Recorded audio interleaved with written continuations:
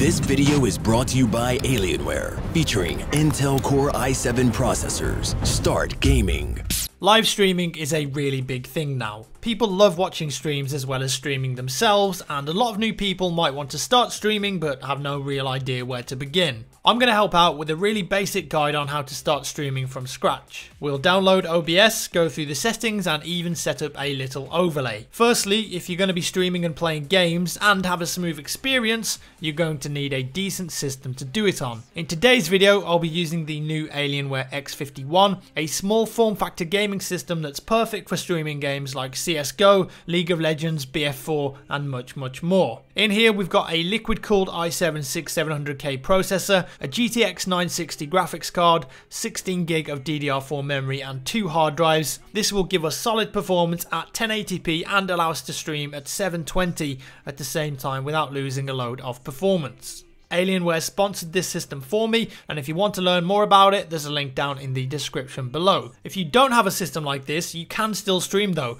I'd recommend a modern Intel or AMD quad-core processor. Something like an i5-2500K or equivalent would be my personal minimum. Your graphics card isn't really important as much as your CPU, because streaming is a CPU intensive process, although I'd still recommend having, say, a GTX 670 or above. Okay, step 1. Head over to the OBS website, obsproject.com, which is a completely free program we'll be using, and it's the best option in my opinion. Click on the big green button on the left side under Get OBS that says Windows 7, 8 and 10. There is a multi-platform version that's just been added, but for now we'll be using the standard version. You'll also need a plugin called the CLR browser, but thankfully the OBS version we just downloaded comes with it bundled in, so we don't have to worry about downloading anything extra. Run the installer and it will do everything for you automatically. Once it's done, run OBS and we can start to get into the program itself. We first want to change certain settings before we do anything else. Head up to Settings and then Settings again. We're going to change a few things in here. Go to encoding on the left, and here we can set the bitrate that we're going to stream at. This depends really on how fast your internet and CPU are.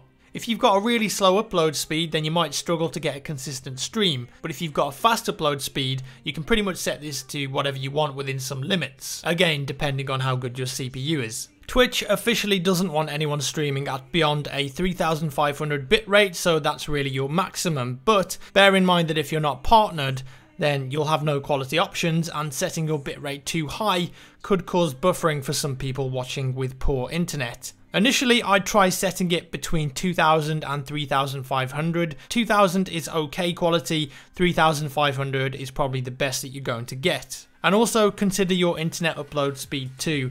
I think a minimum of 3 Mbps is probably required. Back to OBS, at the top you'll see an encoder selection. Default is X264, which basically means that you're using the power of your processor to run the stream. In the interests of keeping this simple, we'll be sticking to that for now, but just so you know, there are a few other options available for you down the line. Make sure Use CBR and Enable CBR padding are checked. I won't go into too much detail about what they do, but essentially they ensure your bitrate is consistent throughout the stream, which is what you want. Leave the audio part as default, we've got no need to change anything there.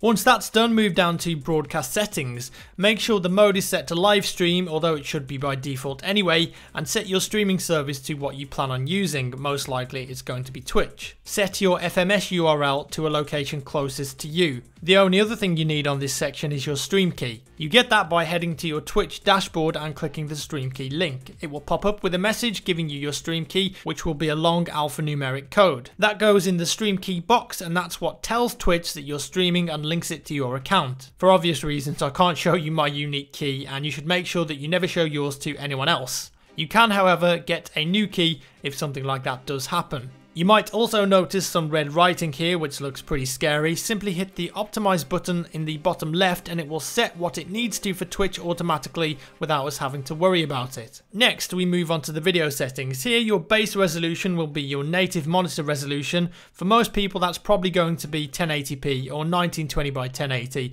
but set this to whatever your native resolution is. Then most people will downscale their resolution to 720 and change the FPS to 60, especially if you're playing fast moving games. Maybe if you're streaming Hearthstone or something fairly stationary, you could leave it at 1080p and 30 FPS. I play most FPS games, so I will set it to 720p and 60 FPS. I really think this looks the best on Twitch. Again, if your CPU is struggling, you might want to drop it down to 30 FPS. Audio is really simple, just leave them both at default unless you're using an audio device that isn't your default, in which case you'll need to select them directly from the list. There are some more advanced settings you can change that will make the stream either more or less intensive on your CPU, and as a result make the quality of your stream either better or worse, but with this being a basic setup guide, we're going to leave the advanced settings at their default values. To be honest, they're already pretty good. Okay, so now we're literally ready to stream. If you hit start stream right now, you'll be live on your Twitch channel, but well, we wouldn't